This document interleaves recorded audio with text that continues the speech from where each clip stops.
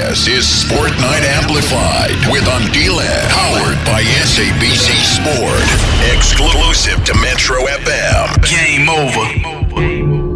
Ryan AM is saying, if at the end of the day, and after rulings were given, and after CAS has considered the matter, and we are found to be on the wrong, the appropriate amount of money that will be due to Ncube will be paid, but not 12 million. But at the same time... So what is the amount that Royal AM thinks is fair?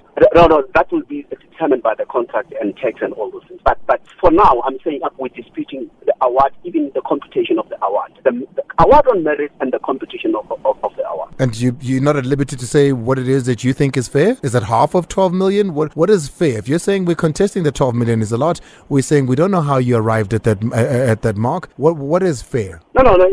It's not what will be fair. It's what will be due to him in terms of the contract if we consider the merit. But for now, in terms of the merits, we believe he's not entitled to anything. He's entitled to zero. That will be fair for him. It's exactly 10 after the hour 6 on the mighty Metro FM. Welcome to it. I am Andile, Ncube. And what you just heard there in the kickoff on Sports Night Amplified with Andile, the clip that we play at the beginning of every show to get things started, a conversation we had yesterday with the lawyer representing Royal AM, a friend of the room really in Leruma Tobejana. We're always grateful that he takes our call, but he left the country and all of you in two minds, many saying they're not sure that he sounds convincing in winning the case. And I wonder, Leruma, Royal AM, if you're unable to convince those that listen, but maybe and perhaps they don't have the legalese and they don't speak legalese as the way that you do, will we be able to convince CAS as well as FIFA? But Royal AM saying they don't feel they owe a cent to Narkovic, and they're going to be taking this up and fighting this battle all the way. Welcome to it. It's 11 after the hour 6. It's going to be a different show today. I mean, the Banyana, and thank you so much to the girls team for trusting us. You know, all of them. And all those that are handlers of them for trusting us here to carry their story. And I hope that we did job enough and that you go there playing knowing that not only us here, but South Africa by extension, because you guys came out for Banyana. Unbelievable how the country rallied behind Banyana. Shows that don't even speak about football were speaking about Banyana because it stopped being a sporting matter. It became a matter of national importance. It became a matter of gender equality and pay parity as well. We saw people come out of all sorts of crevices to come up and help and heard and hear and have their voices heard. I appreciate that. Today is going to be a different story. It's a Throwback Thursday. And you know, on a Throwback Thursday, we like to tell stories. I bumped into a lady walking at Carnival Mall this afternoon. And she said, "Hey, Lepara." I turned around and I said, "Come on, Parafela Buangso." Got "Hey, Lepara" back to her. And she said, "Andile, Thursdays, I'm always with you, even if I miss other days, because I love the stories you tell. They're stories of humans. They're humanity stories." And she spoke, very proudly of the work that we do here. We appreciate it. Today's no different. He's 32 years old. Many look at that as, the most mature part of their careers. This is when they start to begin to think about a future outside of football. They start planning a future outside of whatever sporting, creed that they play. They start looking beyond that and they start thinking, hey, what am I going to do afterwards? But at 32, to have to retire, not because you want to, but because you're forced to, is not something that sits well with most. He said goodbye to the game he loves and he's known his entire life. The reason you and I know the surname Manyama. He's come out of surgery, and he's going to talk to us about saying goodbye to the game. What brought about this decision? How bad was his injury that's seeing him not be able to play again? 17 after the hour 6. It's Throwback Thursday, your favorite show of the week on the mighty Metro FM. Do you remember? Just a couple of, a week and a half, 2 weeks ago, we told you an emotional story of Roland Garros winner Donald Rampadi. Still one of the most amazing stories I've ever heard.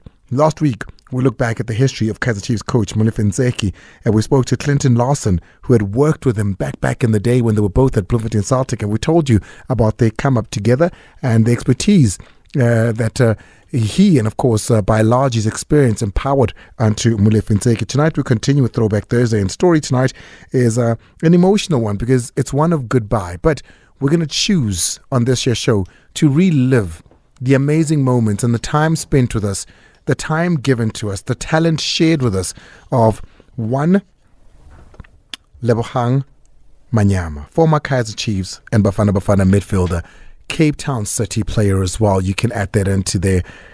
Born 13 September 1990, only 32 years, Yasemambisa Tembisa started his professional career out at Ajax Cape Town before joining SuperSport United and loaned to Mpumalanga Black Aces. Joined Cape Town City, where he enjoyed his football and was captain of the team, and also won his big personal accolades there before moving on to, overseas and then later on Kaizer Chiefs as well. Lebo joins us now on the line. Lebo, thank you so much for talking to us and welcome to the show. Andile, good evening to you, good evening to all the listeners, and good evening to everybody at the station. Thanks for having me. Sorry I couldn't take your call last week, or I don't know when, but I remember they said you asked for me, and I was still in the middle of making this decision, and my head wasn't right. And my apologies, I couldn't come through back then. I need to apologize to you, Lebo, because the first time we're talking to you here is when you're saying goodbye. I mean, we've only been on air for, just over a year, but still, the first time we're talking to you... You never know, Angela. It might be the beginning of something. You never know. I mean, you're a very well-spoken gentleman, so I wouldn't be surprised. Here's one thing I learned today. Ndandisazwidi uri nimubenda. Oh, andimubenda ku man. Ndichamba chothe. What Mbisa? Yeah? What Mbisa? No, I'm Venda from Venda. My dad is Venda, my mom is Tutu. So that's why Lebogang, and a bit of a confusion there. Oh, and then you grew up in Tembisa though? I was born in Tembisa because my mom is from there, but I grew up in Alex. So my parents lived in Alex. We moved there when I was about 4 or 5. So the East End is home, basically. Not really. It's my birthplace, but it's not really home. For me, home, I think, is Alex. Everything about me was in Alex. Oh, we are speaking. You're telling George, you go to speak at Tembisa, no? No, George knows, and also, talking about George, he built condolences to him and his family privately, but he lost his sister day before yesterday. Yeah. So my condolences to him. Very good friend of mine. I'm very close with his family. I spoke to his sister this morning. It's tough. Unfortunately, I'm also struggling a bit, but I'll probably go see them just before the funeral on the weekend. Yeah, no, I'm there tomorrow as well. To the entire family of Madulega, of course, we do say that our condolences for the loss of George Madulega's sister there. But I mean, when you say last week, when we wanted to have a conversation with you, you're in the middle of making this decision. Talk to me through what even got you there and how that process was, Lebo. It was a very long, exhausting in all sorts of ways, spiritually, mentally, physically, obviously, emotionally. I had to widen my vision and see a bigger picture of everything that was around me, obviously including my career, the family also, involved. And also there's the future involved, Look, football is 15 to 20 years career.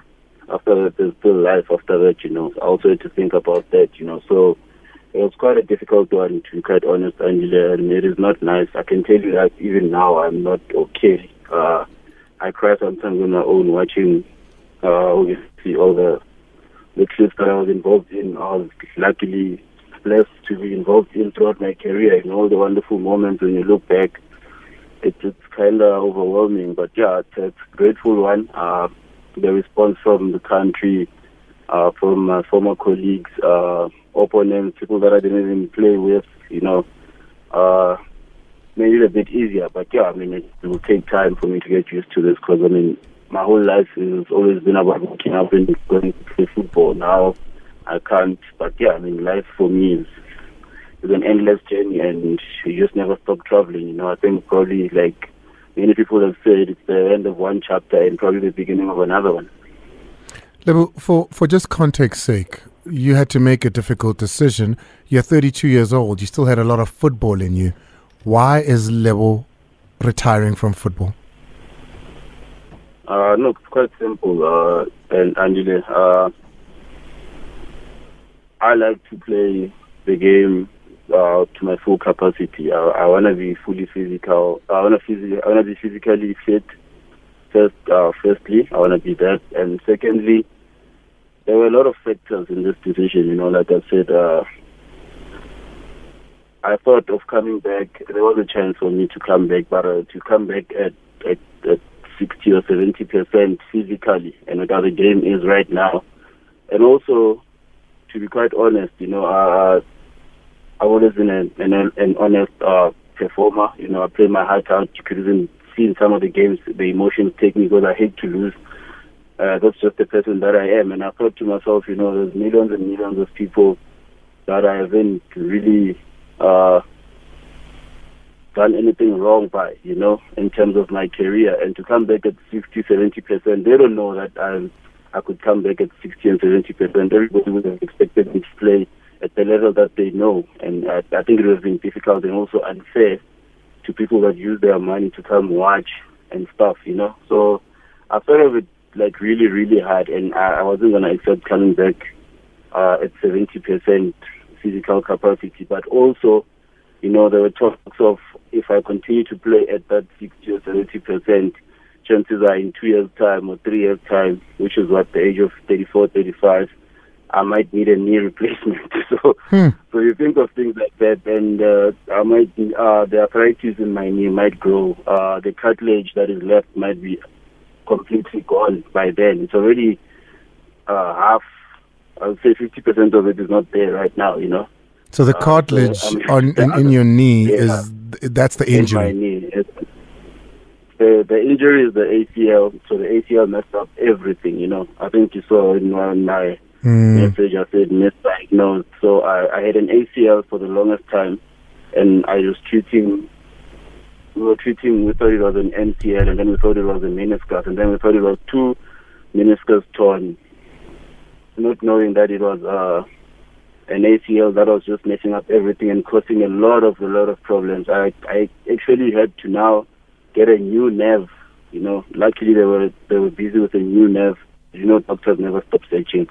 And they had to put that nerve in my knee just so I can be able to walk every day. Because I needed to be quite honest, even walking like after a proper hard session was impossible for me. You know, it was very, very sore. And so I thought of it, and I thought, I wasn't going to make it. No, rather before, usually before we mosh. But I then wonder, because if you're getting misdiagnosed, how long has that been going on? Does this mean we've been watching you play with an injury? To be quite honest, Andile, I played 2021. I think when we were playing in the CAF. So I got injured in the CAF against Simba in Tanzania. I remember the game when we lost 3-0 and won the tie 4-3 because we had won 4-0 a week earlier. I got injured in that game, and there were 2 games left, if I can recall.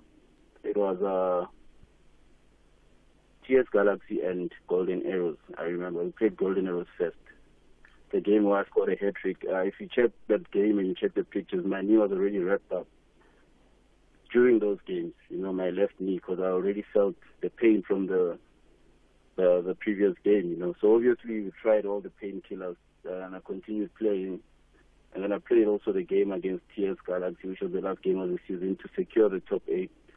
And then after that, that's when my knee completely said, we cannot do this anymore, you know. Obviously we go for the necessary scans and stuff, and came back, they said I had an MCL tear. So I had an MCL tear before, you know, and so I knew the dynamics of the recovery and the rehab and the time needed for it to heal in terms of what must be done, you know. But it wasn't responding from then, and up until today, and I was never 100%. Every time you saw me play, I was playing with pain. Wow, Lebo.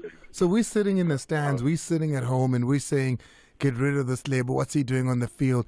We're saying all of these things. Meanwhile, You on the field, losing cartilage every day on your knee, playing with an injury that's wrapped up, high on different painkillers and all sorts of, I can imagine, things that are in your body because you're trying to give the best you can. Yeah, look, Andile, I think each and every footballer would have probably taken the same decision as I was. You don't want to see yourself not playing, because to miss 1 or 2 games is a bit difficult also, you know. And also, when you're at a club like Kaizer Chiefs, to be quite honest, the competition is very high.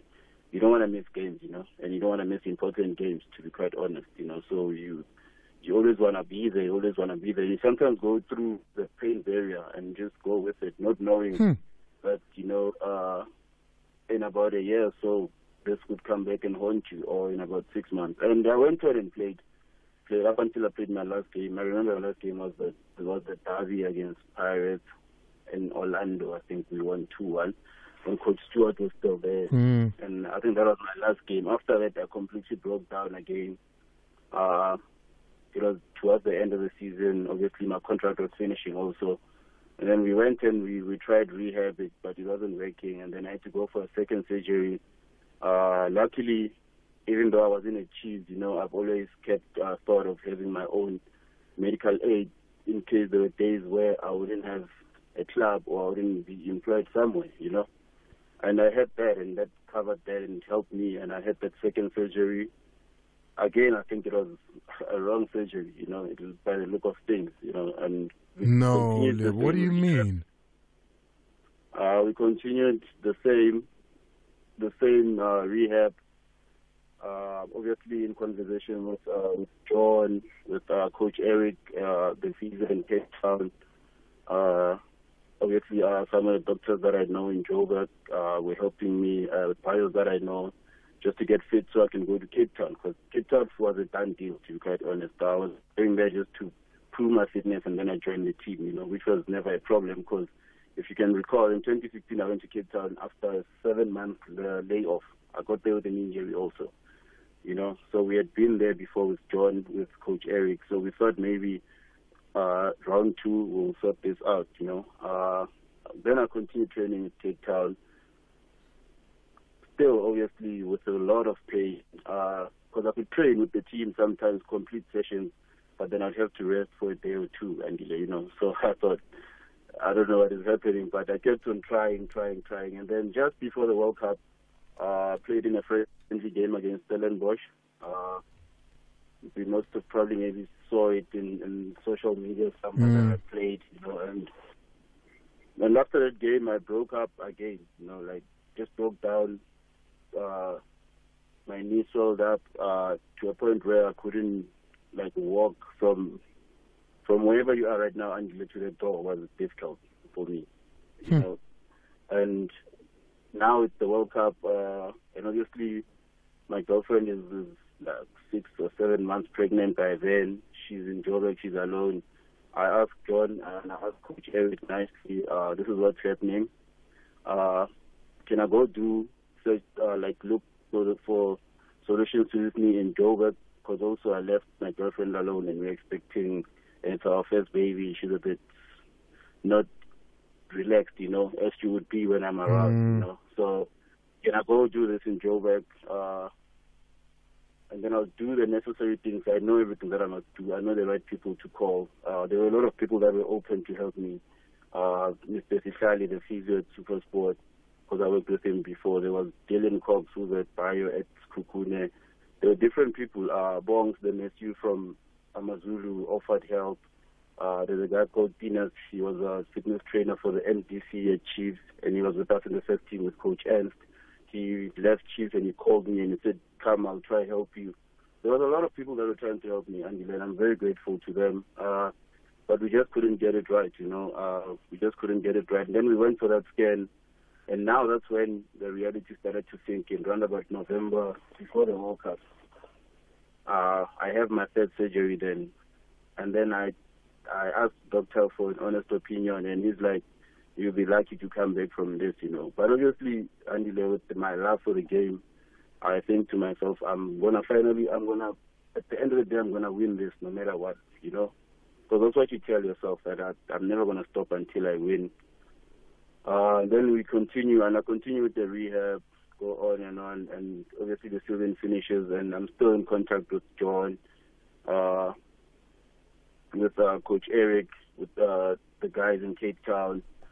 I'm even part of the group chat of the team, so I know everything that is happening from when preseason is starting, the program and stuff, But now it's honestly time for me to make a decision, So I decide, let me go for the last scan, and I call Dr. Budanya, who's a good friend of mine, he's a Dr. Cheese, and I ask him to kind of help me out with the scans and stuff, And I go and do the scans on my own, at Pro Scan in Rwanda, in Melrose, I think, or Rosebank.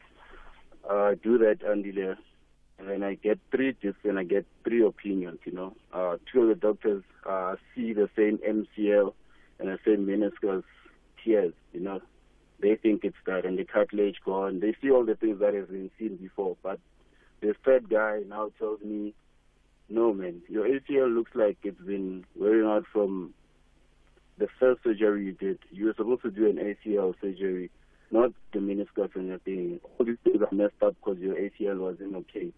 So every time you kept on pushing, raising the training intensity, you're actually messing up your ACL, but actually strengthening the other places. But without an ACL, you cannot do anything, And yeah, that was just it. And I know it's a long story, but yeah, I mean, that was just it. And then from there on, obviously, you have to sit down with your family and you have to think about all these things, knee replacements, arthritis growing in your knee.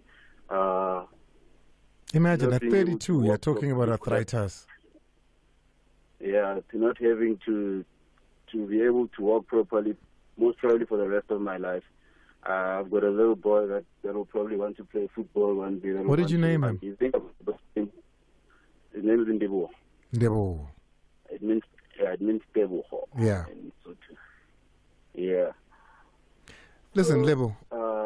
I mean, and I hear how you arrived at this decision, and it's been a tough one. But when you think back, and you say, and you switch on the TV and you see moments. When you think back to your career, when you think back all the way to where it started, Ajax Cape Town in 2010, I think it was back then. What's going to stick out for you? Because for me, I think that season at Cape Town was amazing, at Cape Town City. But also I think about that season at Chiefs, the 2019 one, that almost season. Yeah. I mean, I'm going to remember that. And I think about going all the way to the finals. I'm going to think about that. When you look back, and maybe even Turkey for you, when you look back to your career, what are some of the things that you think of? Above all, Andile, to be quite honest, when I started this, the aim was to touch people's lives, and to try to change lives, obviously with things that we do off the field. And that's what football gave me. Football gave me not the power, but I think it gave me a chance to do things like that, to change lives, to help out, to help other people, to help in the townships in Alex, to help in Tembisa. I've got a lot of friends that do a lot of things in Tembisa also. To help in Venda, where my granny is still living with the tournaments there in December. That's what football has done for me. Above, never mind everything that I've achieved. And for me, what warms my heart a lot is that a lot of people are not talking about all the football or all the good football that I played, or great, or excellent, or whatever way they rate it, But it's mostly about being a good person before you being a good footballer, and that's what I would take out of this. A lot of relationships made, a lot of friendships made, lifelong brothers that I have that are still playing, and obviously what I did on the field, it's only now that I realize that I actually played my heart out, when you're doing something, you don't really see it until you stop and then you reflect. And now you see and you're like, all I can take out of this is gratitude. I was really, really blessed to be a professional for 11 or 12 seasons, one abroad. But, for that, a lot of people don't even get to 3 or 4, A lot of people wish for that longevity, But I was there, and I tried to perform at my best, and always took in everything that came with it, and from the praises, from all the noise I'll get, not noise as such, but cheers and stuff. And also the criticism, Andile. I love the criticism a lot because I always believe nobody will criticize you, Andile, if you haven't done something that they've seen before. You know? And for me, I knew that people criticize me simply because they knew the standard of football or the level of football that I played. You know, and whenever I didn't do that and the team loses, it was kind of obviously it comes back to players that can make a difference. And I was kind of that player that liked to make a difference, but not only for myself, but for my teammates. I was more on making my teammates much better. You ask the young boy at Chiefs, you ask the young boy at Cape Town City, you ask your Aubrey Mudiba, your Tabo Nodada, your Keegan Dolly that came as kids when I was in the first team at whatever club I was in. You know, you ask them how I was with them. You know, I've always believed in that we need to help each other and make each other better. And that was just me, you know, a selfless footballer, but more importantly, a selfless person. You know what? There are people that recognize that. I've got somebody that wants to say something to you, Lebo. I know you're going to recognize the voice. Have a listen to this. Lebo Manyama, I'm saddened by the news that you have finally hung up your boots, but I understand, like everyone else, that this day always comes for footballers. And whilst it's a sad day, I'm 100% sure that you have still a lot to give to this game. I can tell you from the day we met when you were 19 and I took you from the SAB team after your 35 goals, it was probably the highest that we've ever paid for an amateur player, still up till today. But it was worth every cent. You've turned out to be arguably the best prodigy of my career as an administrator in finding players, developing players and placing players. Your career speaks for itself. I don't need to repeat that. But all I can say is that you grew from a young boy, and I saw this in front of me, to the man you are today. And there's no doubt in my mind that our relationship has transcended football. I see you as a son. I see you as a person that I care about. You, your family, and the people around you. I see how you've affected the entire nation with what you've produced on the football pitch. And I'm 100% sure that your career is only starting now off the pitch. So I look forward to crossing roads with you again. I'm sure that's definitely going to happen. And I can tell you now, my boy, you were the best.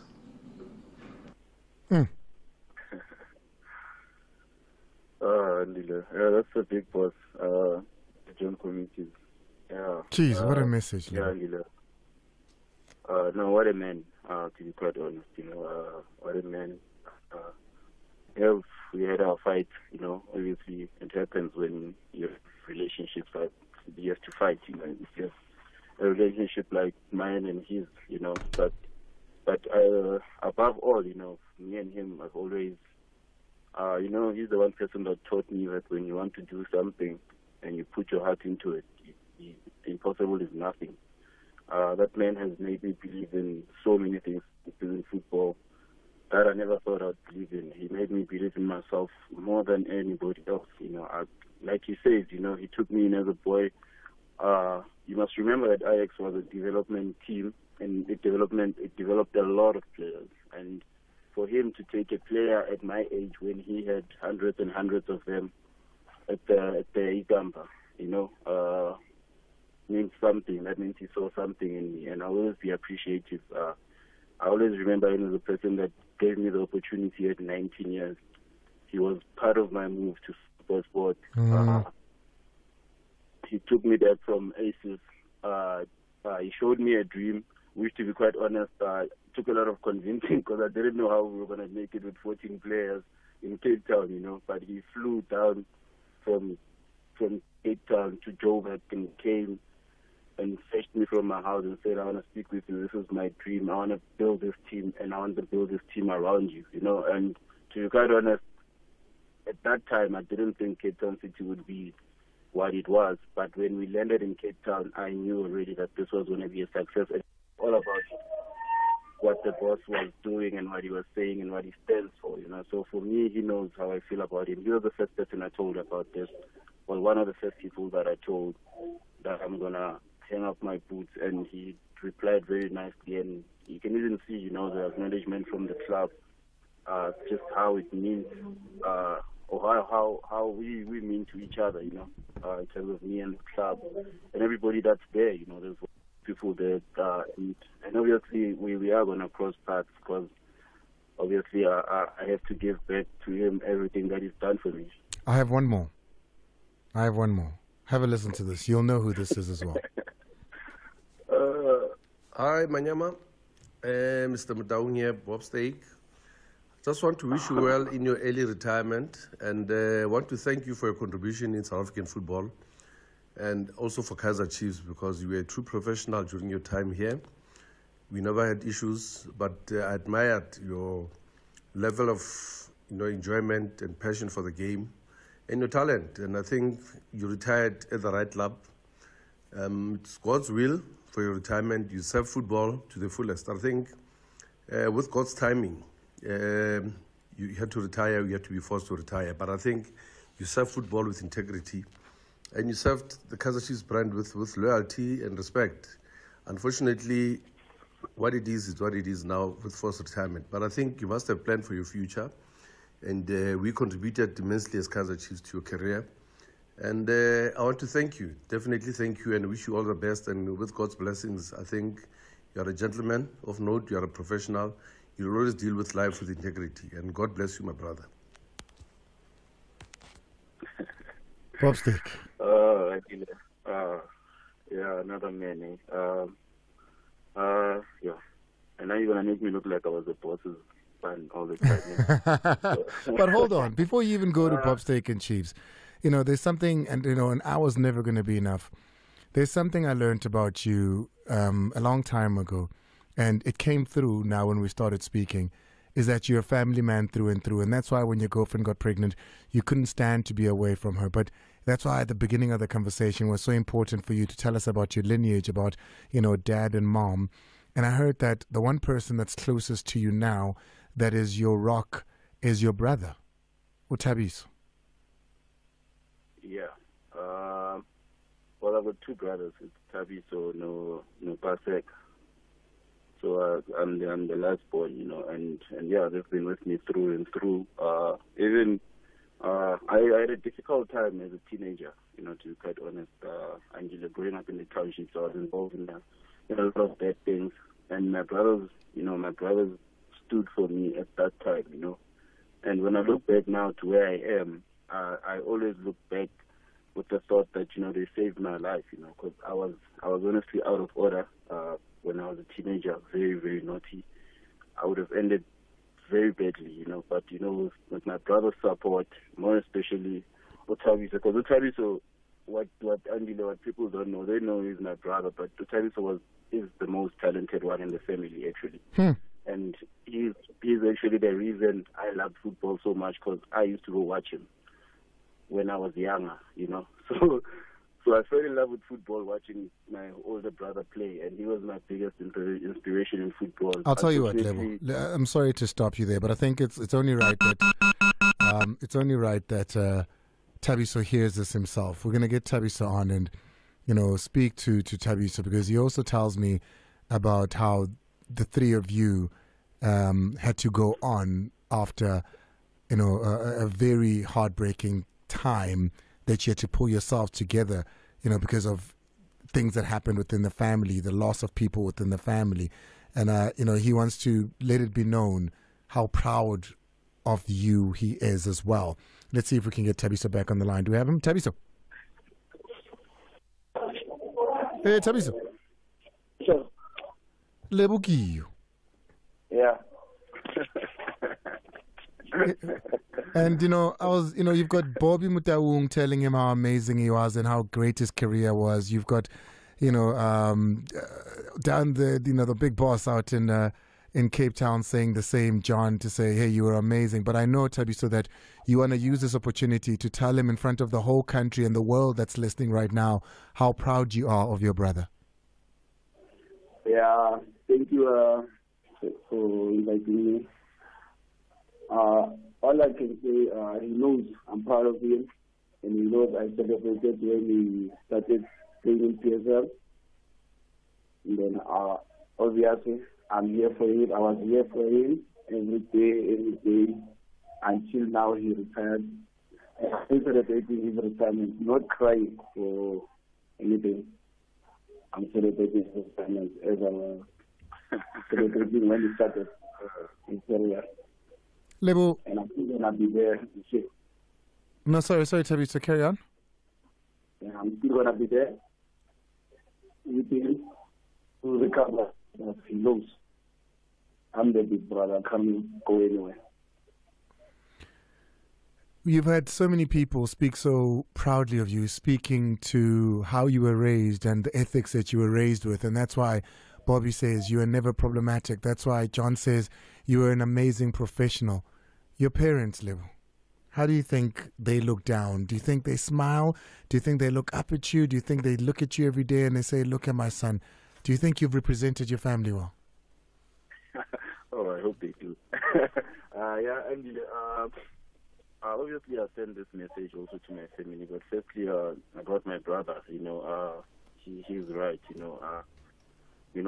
they've been through the wars with me, like I was saying before, he also knows how I feel about him, obviously we've had to carry on, the three of us, but not the three of us as such, because obviously we have extension, uncles and cousins, but also, we lost our parents, 2011, 2012, in a space of 12 months. I was at IX when we lost both our parents. And it's just been not only us as such, but he's right that the three of us have had to carry each other for all this time, and we're still going to carry each other. And obviously, during my career, there was up and downs. I never really got to spend time with them, obviously, of traveling and stuff, and when it gets to the end of the season, sometimes you have to go to the national team.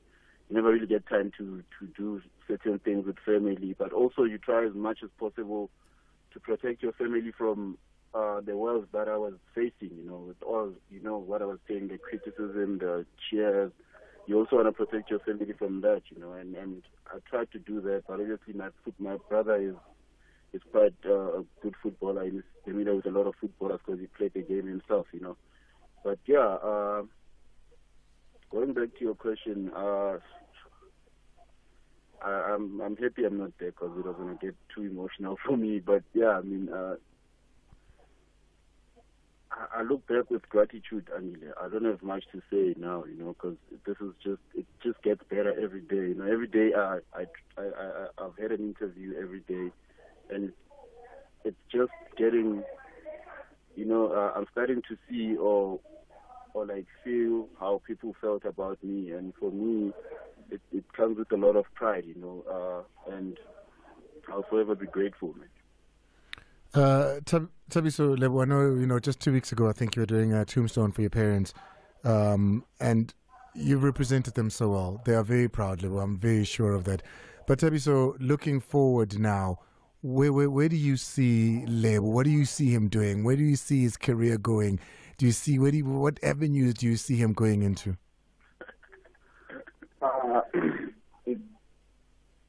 Whatever he's gonna do next, we have to be there for him, guiding him, sharing whatever he's gonna start. Oh, Tabiso's line is not great there. Lebo, what's next for you? Yeah, there's load shedding, I think, in the wood. Good load shedding. And network on load shedding. What's next for you? What's next for me, Andile? What is the immediate plan? I can imagine it's to recover from your injury. But what is Lebo set up during his career in his life that can now be his new life? What is the immediate thing you're going to do? What is the long-term thing that you're going to do with your life? I mean, this is what you've done for the last almost, like you said, so many years of your life, because it's not just your professional years. Even before that, when you're trying to get to the professional levels, this is what you are dedicating yourself to. What now? A lot of things for me, a lot of things. Firstly, lots and lots of time with my son, my girlfriend. Obviously, that is very, very important because Also, when sometimes Andile, I look at this and I look at how my career ended, and then there's the birth of my son, and that's why I say it might be the beginning of something, when something another chapter that opens. So I'm looking to enjoy that. It's my first time being a parent, so I'm looking to enjoy that fully. And to be quite honest, it was up until about a month back that I thought, this coaching thing is actually very, very interesting. Oh wow! I could actually do it. Yeah, I could actually do it. So for the past month, I've had boys that we trained with. So during off season, what we did, me and the rest of the pros from LX, Mpoma Gola, Lebogang Piri, some are not even from LX. Bongani Zungu joins us time and again. Is that we take there's boys from LX that train, that are looking for clubs, that are looking to further their careers, and we used to train with them every off season, just to create that vibe for them and have them be with us in the same space and play friendly games. So for the past month, I've had that. I've been facilitating that. I'm enjoying it. The boys are responding very well, and I think for me it is the next step. Because I've had relationships with the younger boys in the teams that I've been. You can ask your Happy Mashiani or Mshini, your Njabulo Blom, who was my roommate during his time in the first team.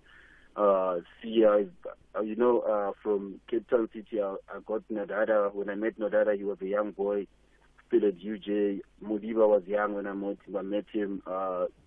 Siame, I've always been good with the up-and-coming kids, but I never really thought of coaching, But I think I will try that because I feel like the amount of knowledge that I have in terms of football and how I see football, could help a lot of youngsters. But also, I think it's high time that, if you are an ex-pro, you should be involved in football because, you look at everywhere in the world, the ex-pros are now getting more involved and the football is actually getting much better. Not to take anything wrong from people that are studying it. There's people that have studied it and are doing actually very well, But also to have a perspective of a person that's been on the field, that's played in the biggest games in the country, it helps a bit, with the kids because you've been there and you understand certain situations on the field, So that interests me a bit, but for now, obviously, like you said, to recover from the injury, spend more time with my family, spend more time with my brothers, and their kids. And just take it one day at a time. But I will surely not be lost to football because, to be quite honest, I can't. Every day I try to get away from it, but it follows me. There's kids that I meet in LX because I spend a lot of time in LX. That will tell me, so you never just get away from it, Andile, So I am looking to that and possibly, getting a club of my own, which is a big process, but it's a dream that I have, more especially for kids in LX. I think about that. I think about the future of football in LX. It has gone down over the years, after our generation, we still Mpoma Golas, you with your Patrick Tungwayos, after that, after us, if you look, it's only Lebu period that's really, really, really gone to the highest level, and that's a small, for me, having one player out of so many, that means there's a problem somewhere, and I'll try to get into that and try to help the youngsters be better versions of themselves, and that's my thinking at the moment, Daniel. Have a listen to this because there's so many of them, but we took so much time talking to you because this moment was about you. But have a listen to some of the voice notes that we've gotten from people that would love for you to know. Andile, Jimmy Mago, the busy corner of Motsebe, my brother. Le para, my brother, couple was a Lebogang Manyama, Horramata Tata. And we still respect the guy so much.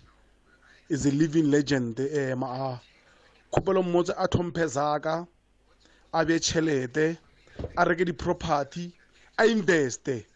Jimmy Mago, the busy corner of Motsebe, Dangima. Hey, financial advisor, Fandak Jimmy, thank you.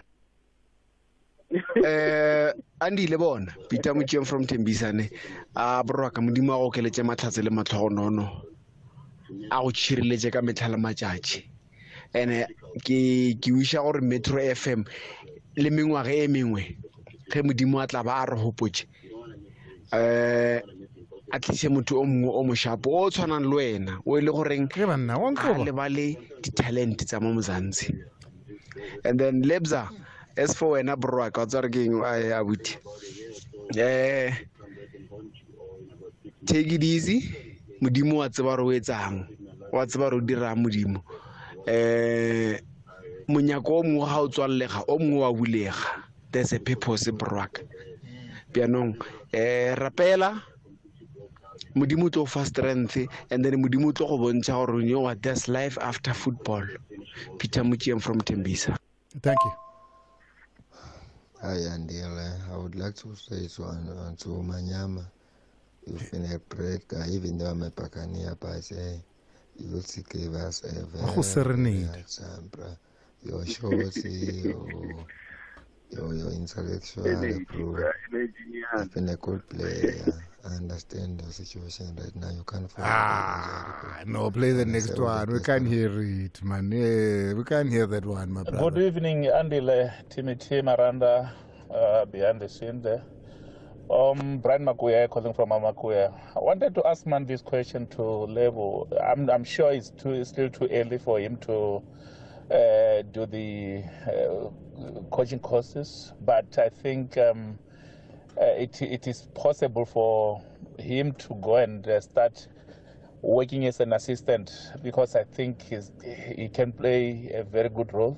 His life in football can motivate a lot. He can motivate a lot of youngsters. I think he should start as soon as possible, maybe trying to be an assistant somewhere, then the rest will follow.